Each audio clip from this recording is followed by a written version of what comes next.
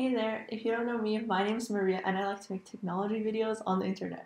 In today's video, I wanted to give you some tips for all the new incoming freshmen or first years who are going into computer science, software engineering, computer engineering, and teach you some of the things that I wish I'd known in my first year and give you some tips for how to be successful in your career as a student, as people say, and how you can do all this stuff online, because I know it's going to be a struggle this year, especially for the new incoming 2020 new students or whatever. But I'm going to try my best to give you all the advice I can and help you start this school year off on a good note. So let's get started. So the first section I wanted to cover with my advice is how you can succeed in class. Well, I had this problem when I entered university for the first time, and I was trying to figure out how can I properly take notes in class. So I downloaded some apps, like I think Evernote, and I didn't really like it that much. And I guess now what's popular is Notion. So you can use those types of apps or like your iPad or whatever you have to type out notes. But what I found after taking so many computer science courses or math courses is that, well, not math courses, but specifically for computer science type courses, where you're learning about theory and things like that, the only thing that's important to take notes about is what your professor says that isn't on the slides, because in most courses they'll have slides up, or if the teacher doesn't put slides up and they still use a blackboard like some of mine did, then obviously you have to take notes for everything that they write down just in case. But definitely you need to focus on taking notes about the things that they're saying and asking questions about that. So you have to remain focused the entire time during the lecture, because you don't want to miss something, because once you miss that one thing, I found, then you won't understand the rest, and then you'll have to go home, catch up, and that kind of stuff. So you have to pay attention. Don't just focus on being like, I have to copy down every single thing that's on the slides because they'll change it in 5 seconds. Don't focus on writing those things, because most likely they're going to post it online and you can copy those slides later. But focus on what they're saying and try to understand what's actually going on in lecture and ask them questions right away if you don't understand something. Also, another piece of advice for succeeding in class is reaching out to other students for help. So right now, a lot of students will probably use Discord servers or like WhatsApp group chats and that kind of stuff. So they'll make a group chat with their classmates and then they'll all study together, or like send each other notes, or be like, hey, how did you do that question on this assignment? Like if it's not for marks or whatever, or it's like, hey, I didn't understand what this means, and work together on solving things. I think that's really good, and that's also another way to make friends. Or if you already have friends who are in your major, then study with them if they're in the same classes as you, and that's how you're going to do better in those classes, if you have people who you can count on to ask questions for, or you can study together and that kind of stuff. And also in that case, I want to say, like, don't cheat for those types of things, because I've heard that some like TAs sometimes join those chats, so be careful about that. But don't cheat, but also, like, if it's an assignment or like you're just studying for tests, then definitely work together, like an assignment not for marks, like homework questions or something like that. Struggle together and try to figure it out together, not just on your own, because I don't want people who, especially right now during COVID, I don't want you to be like at home worrying and doing all this stuff on your own. Know that there are other people around you who are also struggling, and you should work together to try to solve these problems. And in the case of these types of majors, you should understand that most of the work and application is going to be done on your own at home or during lab times. As long as you're doing chemistry labs or something, where you're going to be doing coding labs, and you need to actually practice your skills. You're not just going to learn theory. Some courses are going to be theory and just like apply that theory in assignments, but most likely, especially in first year, you're going to be learning a bunch of stuff, and it's going to be more application based. Another point I want to say about succeeding in class is that you should ask upper year students for shared Google Drives, or like the drives that have tests, old tests in them and stuff like that. And that was really helpful. Like when I went into my university, I started off in engineering, and the engineering upper years, they all compiled a lot of their old tests into a Google Drive and they shared it with the younger students. That was so nice of them. Like I was blown away, because I know my friends at other universities, they have to like literally buy old tests from people, and I feel like, yeah, that's pretty sad. Like you should help other students out. And now whenever I see a younger student, I'm always like, oh, do you want like the code to my shared Google Drive? Like I don't care if they see my test marks. Who cares? Like as long as I'm helping them learn, and if they're interested, they can see like, oh, what is this course about? Should I take this course? And last point for succeeding in class is that definitely attend TA office hours or like professor office hours or tutorials and ask your questions there. because that's going to be their useful time to get to know those people and also see what kind of research they're studying maybe and see if that interests you. Okay, and now I want to cover advice for how you can study for tests in university. Well, my main point of advice for this is that you shouldn't just be reading the textbook and reading the slides. You should go beyond that and take initiative. Go search up videos online about the specific things that you're learning. Look at other universities, like search up the content that you're learning, and then you'll see other professor slides from different universities. You could read other books, you could read articles online. Like, try to not just limit yourself to what you're learning in class. Say you're taking an algorithms course or data structures course, go and learn that stuff on your own as well. Like, you might be learning one thing in class, learn more of it outside of class, or learn other things related to it, similar things to it, because that's what's going to actually help you learn and make you more interested in it. And also for reviewing for tests, I found that do not just focus on the lecture slides alone. Like, definitely you have to read the textbook. Professors are not going to just take questions that you've already seen before, most likely. They're going to extend beyond your knowledge a little bit. So that's why my last point is important, to look at other people's information and see what other things you can learn. Make sure you review everything, because sometimes I'm lazy and I'm like, oh yeah, I'll just look at the lecture slides, and then I skip over like a brief chapter in the textbook, and then that thing comes back and bites me in the butt when I'm taking the test, and I see that and I'm like, oh no, like I didn't remember to read this chapter, or like I didn't think that was important, like I thought that was a useless thing, but then there's something like hidden in this chapter that I didn't read. So make sure you go over everything and review all the terminology and stuff like that. Because for me, I have problems. Like, I know computer scientists and like engineers are bad at memorizing things, which is like a character trait we all probably have. But there are a lot of times where it's like the first part of a test is like multiple choice stuff, or it's like, oh, what are the four something something in this language? And I'm like, oh, I don't remember the names and everything. So review those things, because they might be asked, and if you lose a bunch of marks on that, then that's pretty sad. Okay, now I wanted to move into advice for how you should work on your assignments as a major like in the computer science realm. So I wanted to say that you should make sure that you leave enough time for you to do your assignments. Once I entered university, I started to procrastinate, and in general, procrastination isn't bad. Like, there was this one TED Talk that I watched that was actually saying why procrastination is good.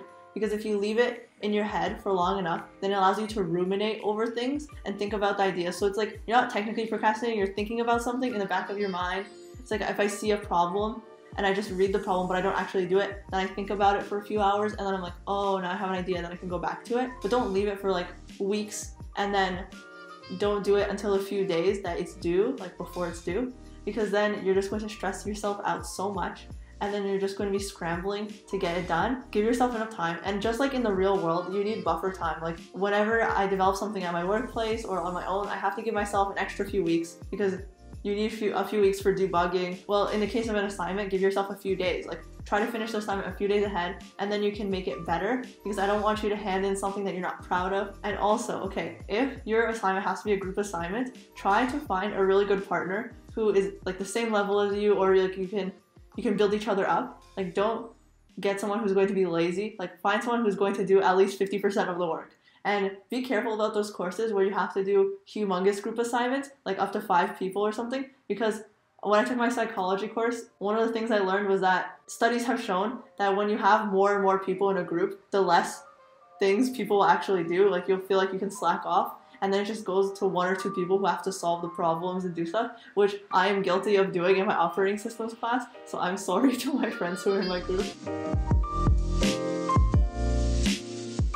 I know you might be scared about doing this and failing, like going to hackathons or coding contests, but you should be okay with failing, because that's just life, and that's just what programming is about. You probably went into programming thinking that it's challenging and it's fun, so why don't you take a chance and take more challenges, and don't be afraid of failing. Like, in my first year, my goal was to fail as much as possible. That was literally my goal. And I was like, okay, I'm going to go to as much events as possible. I'm going to join these coding clubs. I'm going to join all of these random things and just see what happens, because I'm in first year and it's fine if I fail. If I'm in like 4th year, I'm in my master's degree program, people are going to be like, oh, she should be smart already. She should not fail at things. When I'm in first year, people are just amazed that I actually showed up to these things, and I like talked to people, networked, and like actually try. Like I went to like design competitions, I went to engineering competitions, coding contests, like everything. Even though sometimes I failed, sometimes I did well, surprisingly.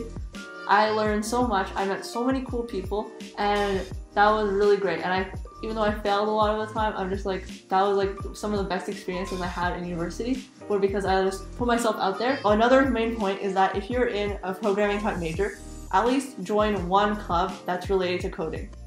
In my case, I joined way too many coding clubs in my first semester, and that kind of like stressed me out because I was learning like many different languages, and plus I had classes, so I was like, okay, for my advice for you is to just choose one club or maybe two, like, or attend their first meetings, see what they're doing, and then decide, okay, which club do you want to actually participate in and actually put your time into. Join at least one other club that's not related to coding, because I had this mentor in my first year, and she was telling me like, yeah, Maria, why are you being part of so many coding clubs? You code at school, you code at work, you code after school and work. It's too much. Like, you need to relax and take a break. I was like, oh yeah, you're right. Like, I'm gonna burn out soon if I keep doing this. So I dropped those coding clubs I didn't want to be in, or like I couldn't spare my time to be in them. Like, they're still fun, but it wasn't for the right time for me. And then this last year, I joined the fencing club. It's not even a team, it's a club at my school, because my friends are in it. And it's been so much fun. I've never done a sport before, but it's really fun. This year, I'm excited to join other clubs